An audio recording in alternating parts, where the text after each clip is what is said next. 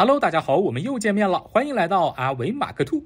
月光下的异世界之旅小说14卷及15卷。上回说到，男主和学姐天台谈话，男主直接说出了自己的计划，他觉得没有女神是最好的。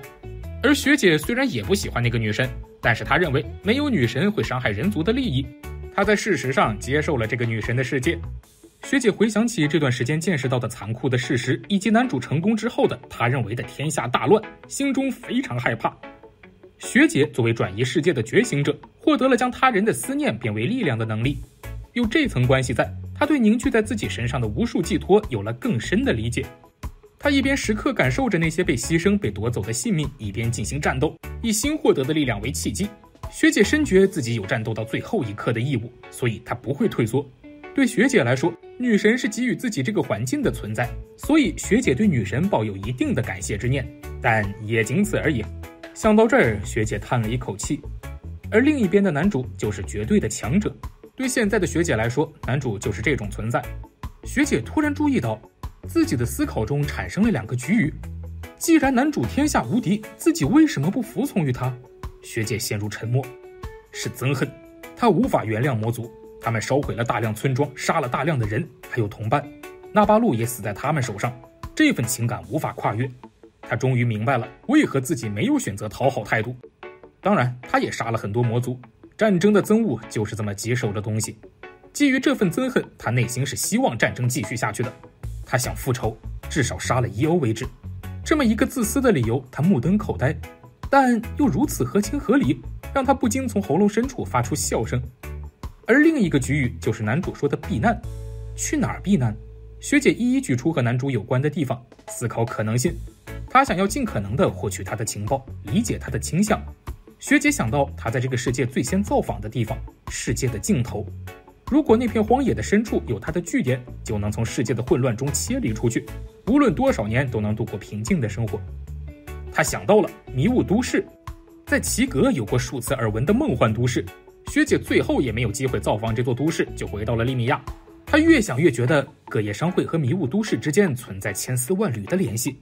学姐经由着另一个违和感注意到了一个恐怖的事实，可又觉得不太可能，因为路途过于遥远，移动怎么办呢？约书亚王子说各业商会的长距离移动手段已经无敌了，总不会是骗人的吧？学姐不知道亚空的存在，因此她将迷雾都市当作存在于广阔世界尽头某处的一座都市。虽然没办法想到那里位于异空间，但学姐已经无限接近于真实答案。学姐现在一边思考之后对待各业商会的方针，一边预测人魔战争之后的走向，还要阻止男主破坏世界。她认为如果魔族有什么大动作，能得到女神的协助就越多，说不定战况就越能往有利的方向发展。学姐站起身来离开回廊，和男主离去的方向正好相反。而在离这里相当远的地方有一座高塔，一个人影坐在上面。本来不应该有任何人在塔顶那里。他从头至尾地听完了男主和学姐的对话，笑意一直从嘴角延伸至眉间。他是男主的从者林。他一边笑着一边说着，终于决裂了。林制造了真和学姐对话的机会，诱导了这一事情发生，但他没有操纵结果，也没有干涉。林某种程度上已经预想到两人的主张如果正面对撞会发生些什么事情。从巴那里听到他对于学姐的评价时，林就想到了学姐跟男主之间绝不可能互相理解，毕竟是无法换位思考弱者的学姐和某种程度上只从弱者角度思考的男主，这是理所当然的结果。林从巴那里听来的对学姐的评价，这评价触及了连学姐自己都还没有发觉的无意识部分，不懂得弱者的立场。那个小姑娘对人只要努力便能有所成就的观点深信不疑。她不知道有些人无论如何挣扎都只能成为愚者，成为弱者。太过年轻会有这种思考方式也没办法。这是巴对学姐的评价。学姐实际上就是这么想的。她在地球上也是明显受到上天眷顾的环境下成长起来，自身能力也很高。要问她能不能切身理解这一点，答案是不能。正如巴所说，这也是没有办法的。与之相反，男主没有强者的视角，在立场和责任方面，他理解不了自己必须站在什么舞台上，他对这种权力的平衡感相当疏远。不开玩笑也不夸张地说，如果力量越大，责任也就越大，那么男主就必须考虑整个世界的事情，并不得不为其付出行动。正是因为了解的越多越不明白，学姐才会对男主保持警戒。林满意的咯咯笑，在月光下天真无邪笑着的他，有种散发出疯狂气息的危险美感。男主觉得无论是人族还是亚人都无所谓，如果两者都有困难，就会先从亚人帮起，也就仅此而已。至今为止见过的人中，人族的笨蛋实在太多了，所以他才更偏向亚人。为什么大家都看不明白呢？真是奇怪。在林眼里，男主的本质就是如此，这一点是正确的。正因如此，男主现在才依然和人族有来往，同时也没办法从一定程度之上的广阔视角来观察事物。然后林又想到，不参与战争是不可能的，只要有人受苦，男主就会行动。之后会发生怎样的麻烦事情，男主才不会去思考，跟只想着未来想着世界的学姐不可能步调一致。无论这个世界变成怎样，对活在未来的人们来说，都只是不可回避的命运。他开始说些乱来的理论。不过林本来就觉得除了男主以外的东西都无所谓，因此男主喜欢去做的事情对他来说就是正确的。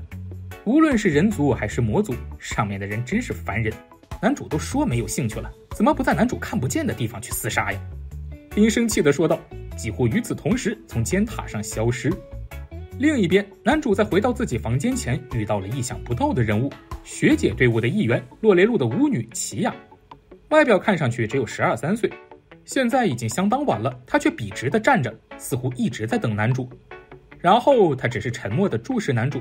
男主率先开口问，有什么事吗？奇亚简单地说了下自己的名字，然后说为自己犯下的许多无理之举道歉，还伴随着深深的低头鞠躬。男主让他不必在意，身体抱恙，商会的人都不会介意，毕竟这是没有办法的事情。他还觉得奇亚明明年纪很小，却很认真，不过好僵硬，气场不像他这个年纪的孩子。男主对道歉完全不在意，更好奇这孩子究竟从他身上看到了什么，到底是什么会让混乱到直接昏倒。因此男主保持沉默，等待他的下一句话。奇亚说，他在未经允许的情况下窥视了葛叶商会各位人士的本质，虽说是巫女的力量，但这种行为即使受到轻蔑，自己也无话可说。但告诉男主结果，说不定也是自己的义务，毕竟是学姐让他做的。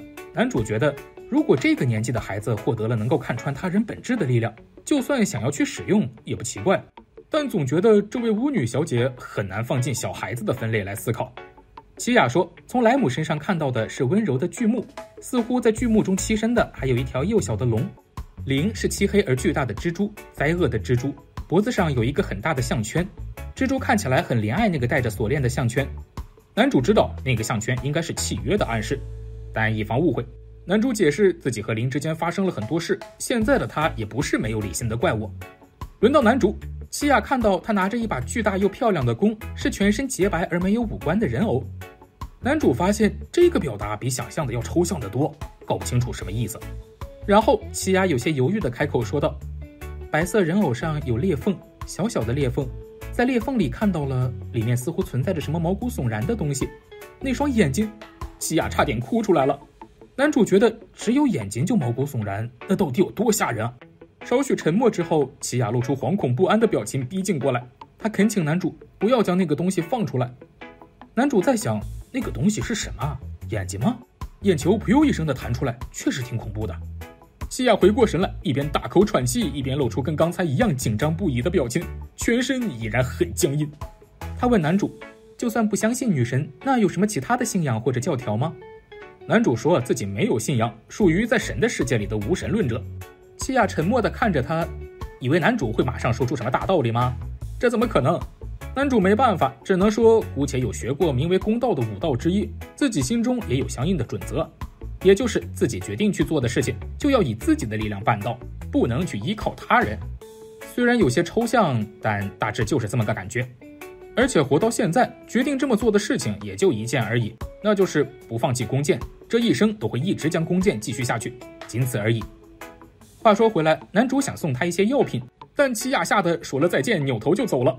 男主问自己，到底是在和一个几岁的女孩子说话呢？感觉她相当成熟啊。男主回到房间，马上看到了房间里等候的莱姆。交谈2句之后，温柔的巨树先生就回去睡觉了。从利米亚回去的日子也近了，男主本来觉得这里待着还算舒服，结果还是变成了比想象中更累的一次访问。他认为自己不像学姐那样有思考国家或世界未来的力量，连其他人心里在想什么都看不透。更不可能理解凝聚着数百万人的意志、整个种族意志的国家到底会是个什么情况。这话题实在是太沉重了，是努力学习这些办不到的事情，还是追求那些能办到的事情？他想等回到亚空之后问问8和10的看法，再就是和魔王泽夫也有点话要说。总之，睡觉吧。几天之后，一场精彩的宫斗大戏上演。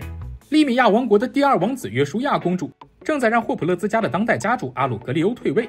在男主他们葛叶商会一行人离开利米亚的那一天，有位客人拜访了位于王国南部霍普勒兹家的宅邸。阿鲁格利欧为了做好迎接客人的准备，在男主他们还在王都时就早一步回到了自己的领地。不用特意做这种事情，趁大家都在王都的时候简单安排个会面就好。要是男主就会这么想，所以他会觉得这举动不合理。不过在利米亚王国，当贵族和王族会面的时候，无论是拜访的一方还是接待的一方，都要遵守许多麻烦又琐碎的惯例。